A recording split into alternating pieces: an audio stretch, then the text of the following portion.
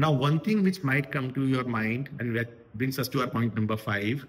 What if we take subsidy now in our name, and then after some time, let's do a project in our family member name and take subsidy again? Is that allowed? Today, we are going to talk about subsidy. If you are already involved in agriculture, or say you want to get into agriculture, then initial capital investment can be very high.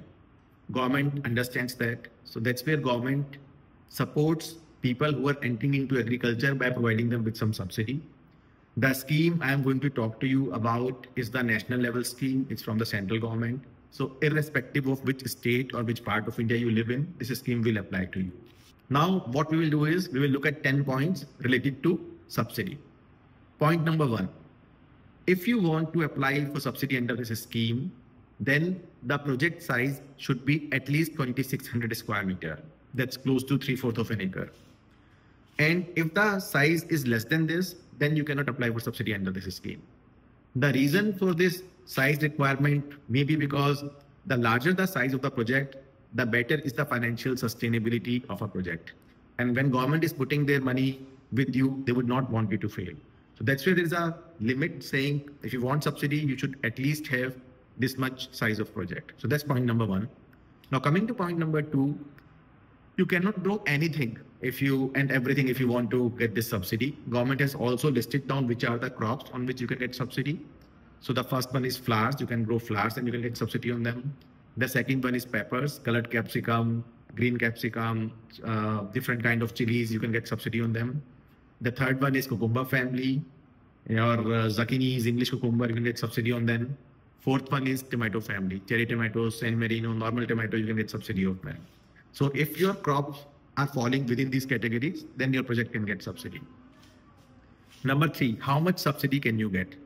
So you can get a subsidy of around 56 lakh maximum in your lifetime, irrespective of what's your project size. So let's say you are doing a very, very large project, still the maximum amount you can get is 56 lakhs. On the other hand, if you are doing a smaller project, then you might get less amount because the amount which is given by government is a proportion of what you are spending. So let's say you are doing only 1 acre of project. You might not end up getting 56 lakhs. What you might end up getting is between 25 to 30 lakhs, depending upon what kind of project you are setting it up. Okay? So that is point number 3. Now point number 4 is, let's say you are setting up a small project now and you are getting 30 lakhs as subsidy. 26 lakhs is still left with the government. Can you set up a project again, or can you extend the project and then apply for subsidy again? The answer to that is no, that's not possible. When government is giving you subsidy, it's basically giving you a one-time support to help you stand on your feet and start running. And when you have already stood on your feet, now you want to expand, you should not expect the support again from government. So you will get subsidy only once in your lifetime, whether you do a large project and get entire 56 lakhs, or you do a small project and get a portion of that, is something that you have to decide. Now, one thing which might come to your mind, and that brings us to our point number 5. What if we take subsidy now in our name, and then after some time, let's do a project in our family member name and take subsidy again? Is that allowed? The answer is no, it's not allowed. So this subsidy is for entire family. You cannot put different projects in different family member names and take subsidy every time. That was point number 5. Now, there are some preconditions that are required if you want this subsidy. The first precondition is, which is point number 6, that if you are going to take subsidy, you have to take a bank loan. A bank has to appraise the project. They have to see whether the project makes sense or not. They have to understand the risk, and they have to issue a loan. And only if you are getting this loan from the bank, after that government will approve the subsidy application. Otherwise, they will not approve it. 7th point to understand is this loan is a secured loan.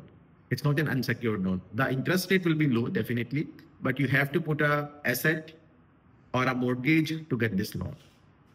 Point number 8. When you are doing this project, the land on which you are doing this project should be in your possession. And this possession can be in 2 ways. It can either be by direct ownership or it can be by lease. If you have leased the land, then the lease agreement duration should be at least for 10 years And the project report that you're submitting to the bank should be for a 10-year project report based on which they will issue the loan to you. Now that brings us to 9th point, which is the time this entire process takes.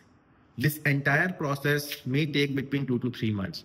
So when you are starting out your project plan, when you are starting about your financial plan, cash flow plan, do understand that if you are applying for subsidy, it will take 2 to 3 months to complete the process. Budget for that and then move forward. So these were 9 very important points to give you information about subsidy. 10th point is something which is not about this information, but about a much more relevant information, and which is basically to save you from getting into wrong hands. You might find many people who will tell you that to get subsidy, you'll have to give some 5% or 10% or 15% commission to the government agencies, and then only subsidy can be approved. This is not right. The entire process of subsidy is an online process. So even if someone wants to get money out of you, the max someone can do is raise queries and delay the project. So what will happen in 2 to 3 months may take 4 to 5 months to happen. But if you stand your ground firm, if you are working with the right guys, if your paperwork is right, then no one can stop you from getting subsidy, because the process is online and on every step, everything is documented. So if people are telling you you need to give a cut to get subsidy, try to stay away from those people. It's your and my duty, it's our duty to make sure that we don't encourage corruption. If it means that we have to wait for 1 or 2 months more, let's do that. But let's make sure that we do the things right way. And when you are building the foundation of your business, do it on trust, integrity, and right things, and not on giving bribe to people. I hope this video was useful for you. If you need any help, any assistance, please do reach out to us.